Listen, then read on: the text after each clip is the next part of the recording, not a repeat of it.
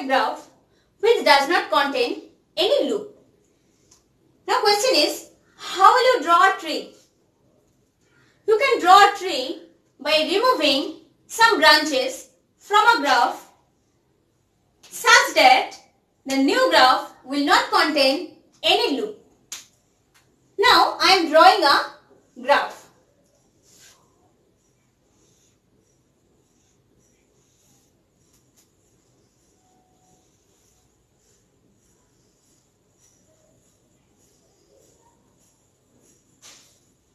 Say this is a graph.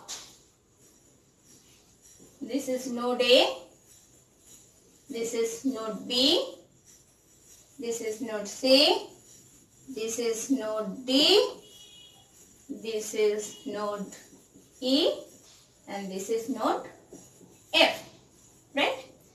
I am giving the orientation like this way. Say like this.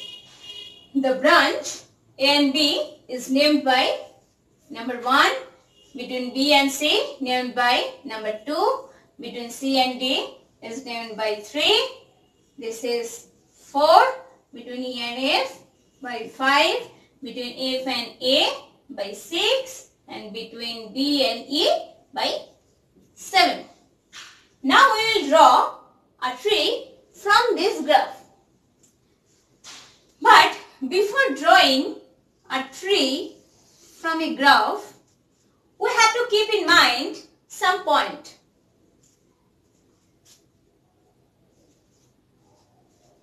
Say this portion is for graph and this portion is for tree. Number 1 point. If the graph have n number of nodes, the tree will also have n number of nodes, right? That is, the number of nodes of the graph and the number of nodes of the tree will be equal, right? Number 2 point. If the graph have n number of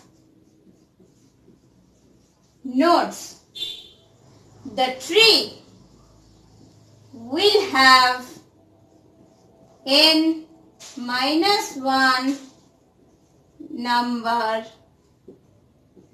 of branches.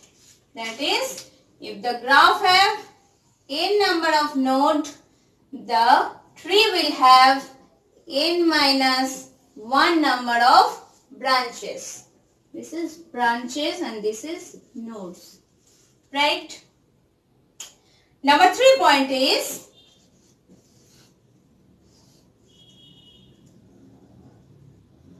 tree will not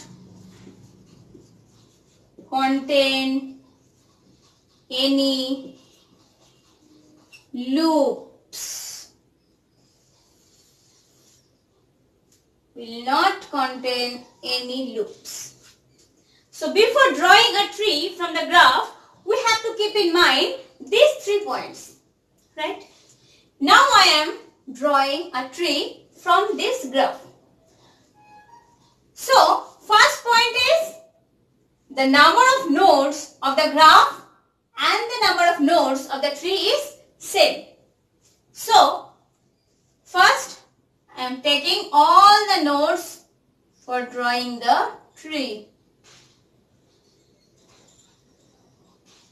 This is node A, this is node B, this is C, this is D, this is E, this is F.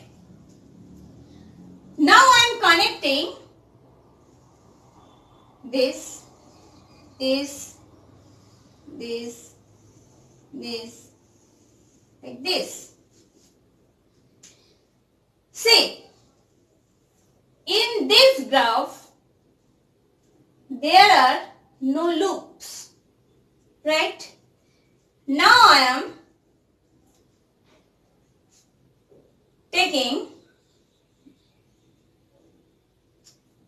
counting how many branches are there in this tree. Look, 1, 2, this is number 4 branch, this is number 5 branch, and this is number 6 branch. That is 1, 2, 3, 4 and 5. In this tree, we have 5 number of branches. Now, I am counting how many number of nodes are there in this graph. 1, 2, 3, 4, 5, 6.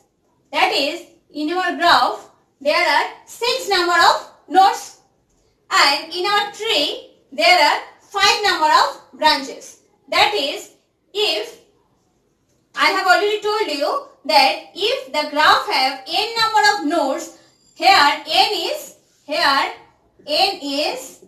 6. In tree, there will be n minus 1 number of branches. That is 6 minus 1 number of branches. That is 5. Here, in this graph, we are saying that here is also 5 number of branches. That is 6 minus 1 number of branches.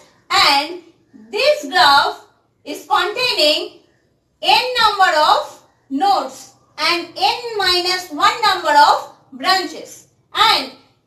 And we are also saying this graph is not containing any loops. That means this is a tree of this graph, right? Now, I am showing you another thing.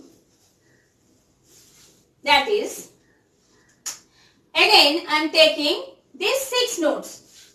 That is 1, 2, 3, 4, 5, 6.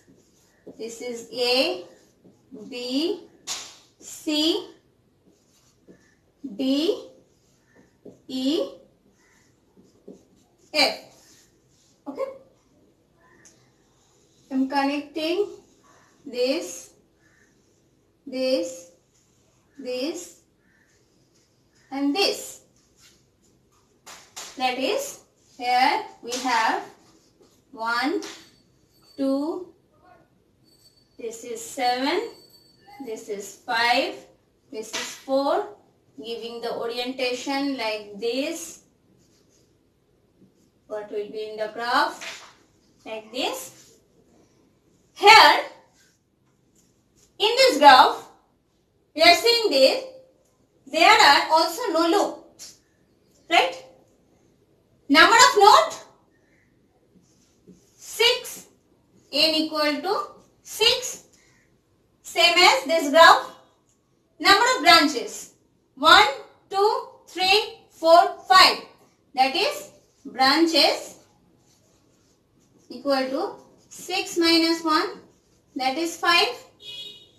And this is also not containing any loop. That means this is also a tree of this graph, right? I am showing another one tree of this graph, like this. First, I am taking all the 6 nodes, that is A, B, C, D, E, F, like this, like this, okay.